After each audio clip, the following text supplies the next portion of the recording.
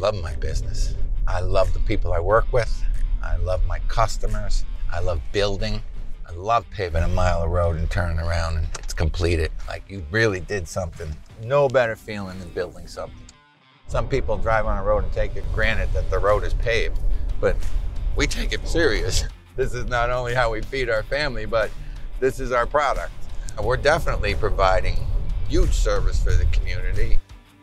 Building a name and has nothing to do with money. My name is more important. You can have $1 million in your checkbook today and it's gone.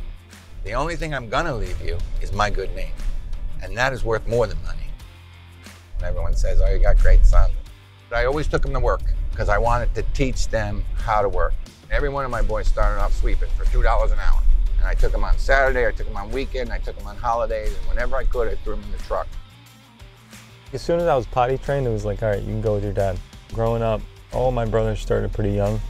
My dad made it fun. You know, we had fun at work. He didn't treat me like a kid on the job.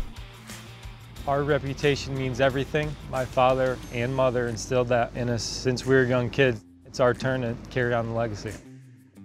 In this line of work, you have to be a problem solver.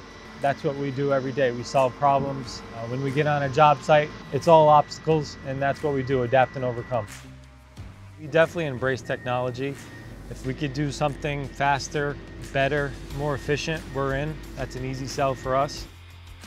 30 years ago, I wanted a John Deere machine because I loved the color, I loved the way it looked. As I got older and smarter, I want service. I want this relationship here.